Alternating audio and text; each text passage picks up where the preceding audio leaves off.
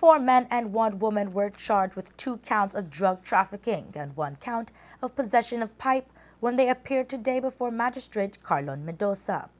They are 32-year-old Arthur Higgs, 25-year-old Eric Humes, 25-year-old Adrian Gotoy, 22-year-old Keenan Brown, and 59-year-old Claudette Hyde. The 5 pled not guilty to the charges.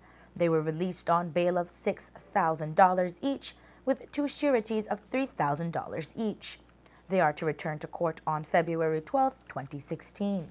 The charges came following an incident that happened at around 10:30 yesterday morning when police members of the Quick Response Team went to a house on 7th Street and executed a search, which resulted in the discovery of 142 grams of cannabis, 1 ceramic pipe measuring 11 centimeters, and what the police construed as 222 grams of cannabis contained in 5 pieces of wheat fudge.